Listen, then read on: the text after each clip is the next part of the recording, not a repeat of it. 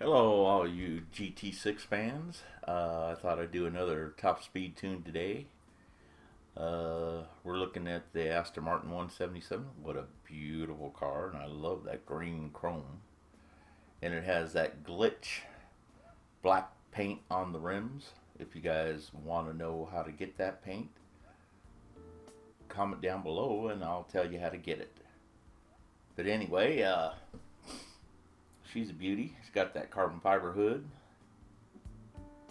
Aston Martin makes some beautiful cars. But let's get on to the tune.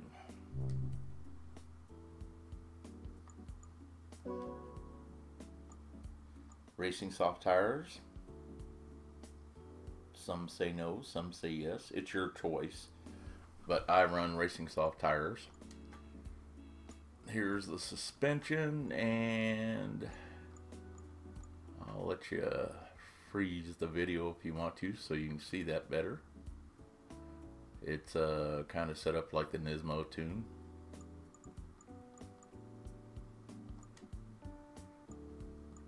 Transmission, pretty simple.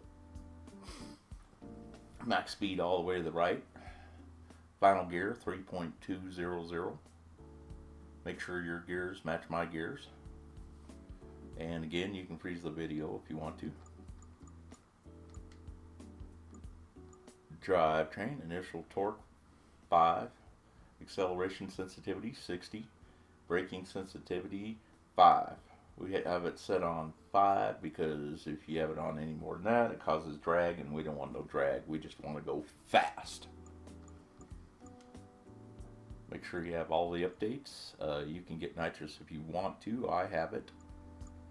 Make sure you have an oil change because that gives you extra horsepower on your car.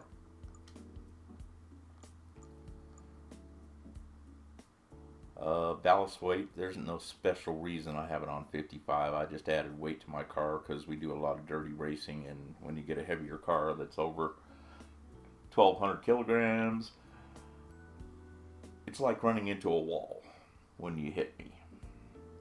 I put it on -50 on the ballast position because it helps me turn better on those high banks. Alright, and without further ado, let's go see how fast she'll run.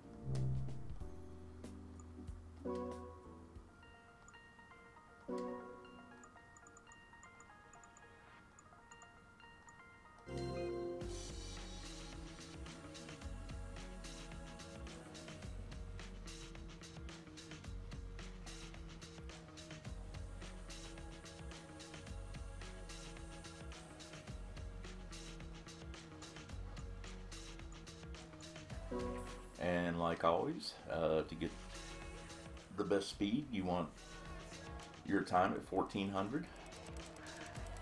Puts the best heat on the track and best heat into your tires so they grip the best and you go really fast.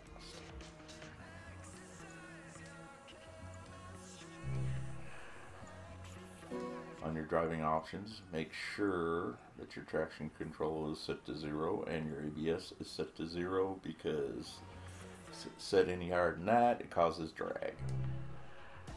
Alright, let's see how fast this beast will go.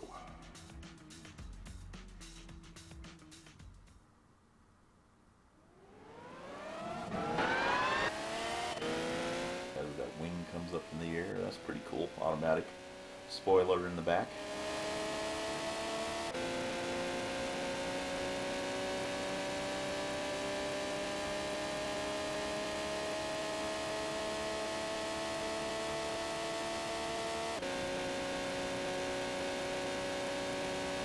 This car is not the fastest in the world, but it'll suck right up into any draft, and I've had it do 330 before in the draft. With the nitrous, I've had it run 320, 325 by itself. This car used to do 300 miles an hour by itself, but Gran Turismo kind of nerfed the speed on this car.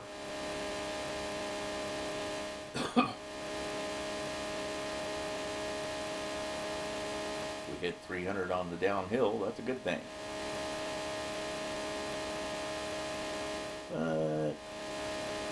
It cruises about 298.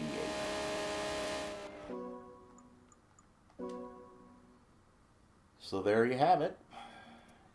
If you like the video, give it a thumbs up, tell your friends about it, and please subscribe. Thank you very much.